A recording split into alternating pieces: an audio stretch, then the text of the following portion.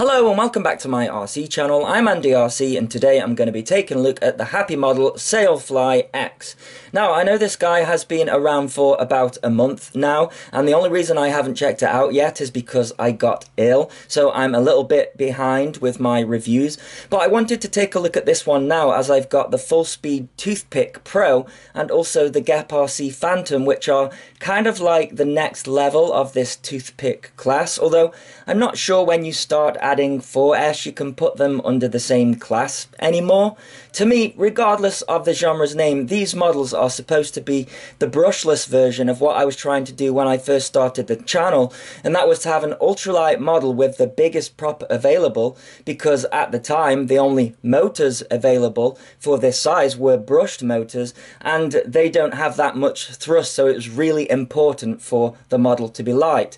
Anyways, I think I have something to add to this one being late in the game, as from what you guys have been telling me in the comments, these all-in-one crazy boards have been failing at an alarming rate, and it's pretty much a lottery whether you get a good one. But not only that, when the Sailfly first came out, it had Betaflight version 3.5 flashed to it, and this one has come with a release candidate of Betaflight 4, so it doesn't work with the latest Betaflight configurator. So I thought, rather than rolling back my configurator, I'll see if Happymodel have stepped up to the plate and provided a CLI dump for the official version of Betaflight 4, and they have. So I think we are on Betaflight version 4.04 at the making of this video. It changes daily, but Happymodel have a CLI diff for this guy on 4.02, so I flashed the target to it so we can see if this one explodes.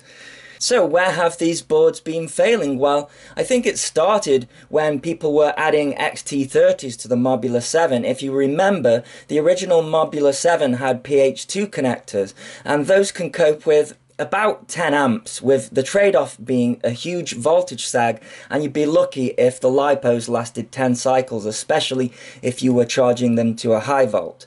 So then people, as well as Happymodel themselves, started putting XT30 connectors onto the boards, which does allow for better current flow, and that means that you get more performance and less voltage sag. You also don't end up with dead lipos. But just like with the PH2 connector, there is a trade-off. Now that we have this bigger connector, we plug it into the model and you get an initial spike which is outside the tolerance of the built-in 5-volt regulator, so it blows.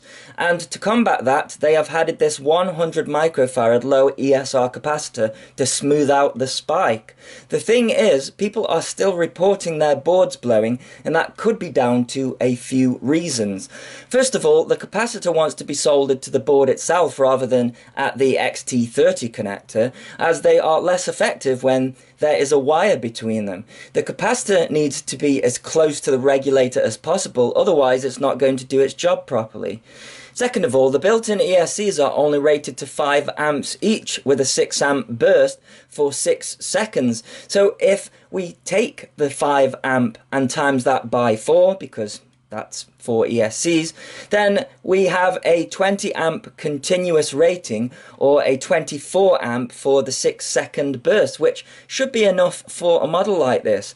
But I've seen 87 amps drawn through an XT30 connector in the past, and if you have a LiPo that can provide that kind of current, then the model can demand that current and you can blow the ESCs. That's why it's really important to make sure that you have got the correctly rated ESCs when you build your own. So really the capacitor is a patch, and Happymodel should have upgraded the tolerances of the regulator as well as beefing up the ESCs. Maybe that's easier said than done when you don't have to implement it yourself, but that is the reality.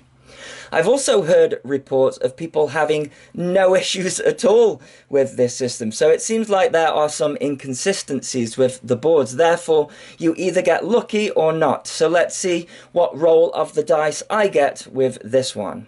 The Sailfly-X is the lightest out of these toothpick models, coming in at around about 37 grams without a battery.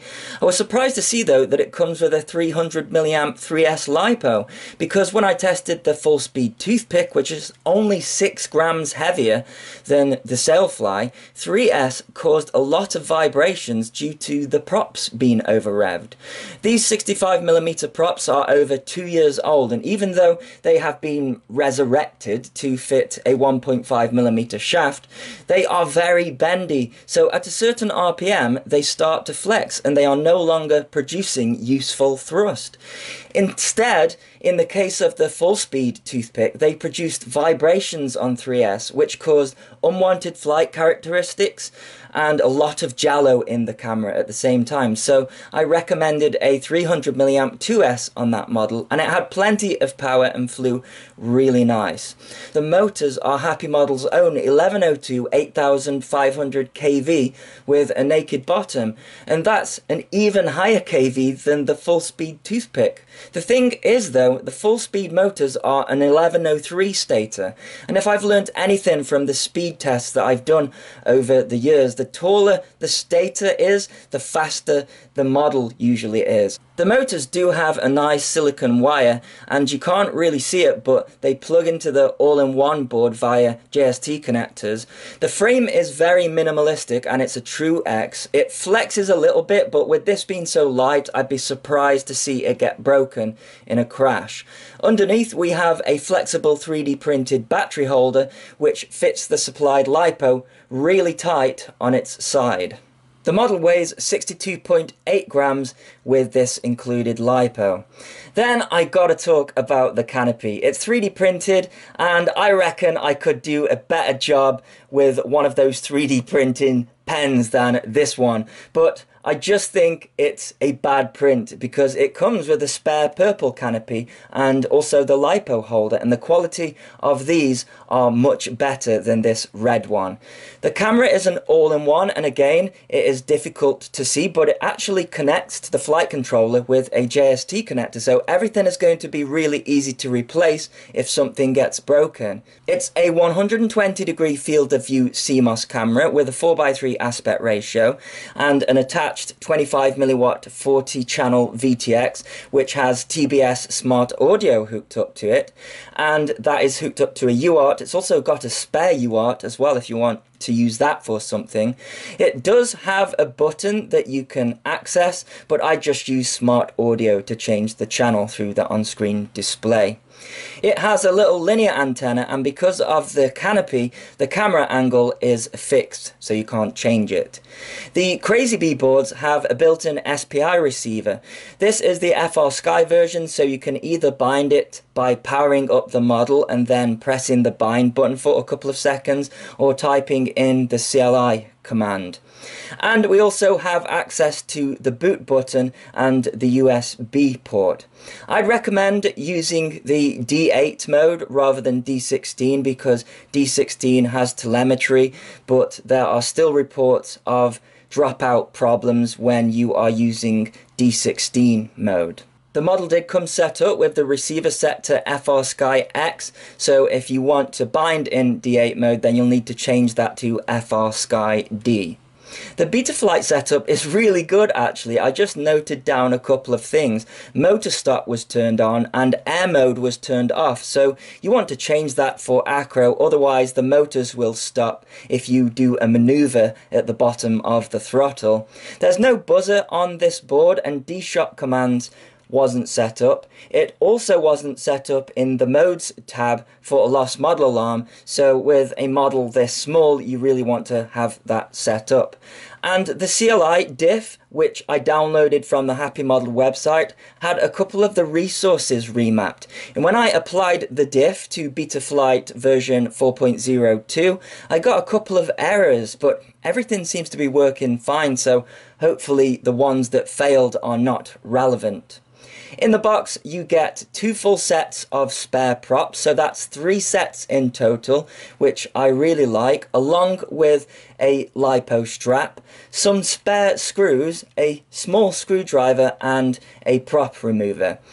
there is a manual which goes over the basics, and considering the setup is pretty good, it might get you there, but any model that comes with Betaflight is going to need some knowledge of how to use Betaflight to get you in the air. Okay, so first of all, let's see how this guy flies line of sight. I haven't charged the 300 milliamp 3S LiPo to a high volt because I don't recommend it, but it sprung straight into the air. I'm using their PIDs and looks like it's going to have a lot of power, but what I'm listening out for are vibrations from the propellers, so let's see if I get that. So just bring it closer so we can hear it, because it's actually quite a quiet model. So let's go for a punch. Hear a little bit of vibration, but not too bad. I'll have to see how that manifests when flying FPV. But there's definitely something there. It feels like it's flying smooth though. Anyways, gosh, this thing is tiny. Let's see if I can go into acro mode and see how it performs. I'm not hearing any oscillations or anything like that. Really difficult to keep your eye on it though, because it being so tiny, but that's the good thing about it. It's inconspicuous. I was getting RF signal lost there then. And I'm in D8 mode, not D16. Yeah, the antennas on these things aren't very long, and they do get blocked by the LiPo. So don't expect long range with these guys. I don't know though, I'm on the fence. I'm hearing a little bit of vibration on the punch. You see, as the LiPo is sort of depleting, then it's not as bad, because we are losing a bit of power, but I think there's going to be no doubt that this thing is going to be pretty fast when flying at FPV. Yeah, I'm not hearing any oscillations tuning wise, although that would be quite difficult to hear on a small model like this. It is so quiet, and that is something that is great about this class, is just how quiet and inconspicuous it is.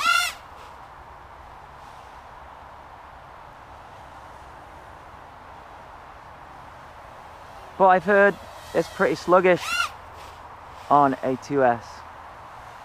So let's get and fly it FPV on this 3S LiPo and see how it performs. So here is some DVR footage with the 3S LiPo, and straight away I can see that the voltage scaling is out at 12.31. A fully charged 3S LiPo should be 12.6 volts. And straight away I could tell that there was a problem. Unfortunately, you are probably not going to see it through the DVR, but I was getting extreme oscillations, specifically in the turns, but also in a straight line as well. So the tune that they have given this guy on 4.02 is just not working for this model. We don't have any jello, and the picture is pretty nice. The camera is nice, but that's irrelevant because watch, I give a full punch out and the thing just tumbles out of the sky. Now, I assumed that, just like all of the other reports, that the board has failed and it has blown. But when I eventually got to the model, that wasn't the case. There were 3 props missing, and they weren't in the vicinity of the model. I never found them. So in that full throttle punch out, 3 of the propellers flew off because of the high RPMs. Now, I'll tell you, these props are tension fitted, but you cannot remove them with your hands. That's why they have installed a prop remover, and that further validates that these props are being pushed past what they were originally designed for. So you can say, yeah, they're coming out with stiffer props. Well, are they going to add glue to them, because if they come out with stiffer props, that's only going to give more thrust, and then they are just going to fly off even easier. However, I was glad that the flight controller hadn't blown. So, in the name of science, let's see what a 300 milliamp 2S is like in terms of punch. So again, I'm going to try and get it close, and let's go full throttle. Now, there's not as much punch there, but that vibration noise has definitely gone away, and that is the noise I would expect from a model. I really do think, you know, the 3S is pushing these props past what they are designed for.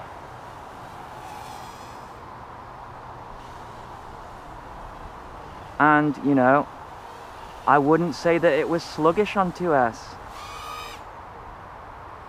There's plenty of power there, and it's not vibrating or anything like that. It's acting nicely, very similar to how I found the toothpick from full speed. Yeah, you could definitely see that there was a bit more power there, but the trade-off was that it didn't fly very nice,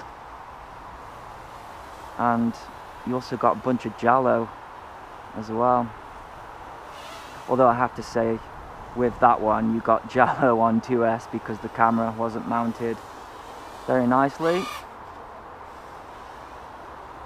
Anyways, to see how they behave through the goggles. So this is some DVR footage. I've skipped around about a minute in, because I actually got a pretty decent flight time out of this 300 milliamp 2S GMB LiPo. And there was less power, but, you know, none of the props flew off. I think as well with this one, it's got such an extreme camera angle that when you give it throttle, it moves forward more than it gains in height when you're looking through the goggles. But can I recommend this model? I don't think I can, you know. Look at me trying to do a inverted yaw spin. That's how extreme the camera angle is, so it might be maybe 45 to 50 degrees. So I have a couple of goes at trying to get an inverted yaw spin, but you can see just not quite managing it there. I think the positive I'll take away from this model is that the camera is actually really decent.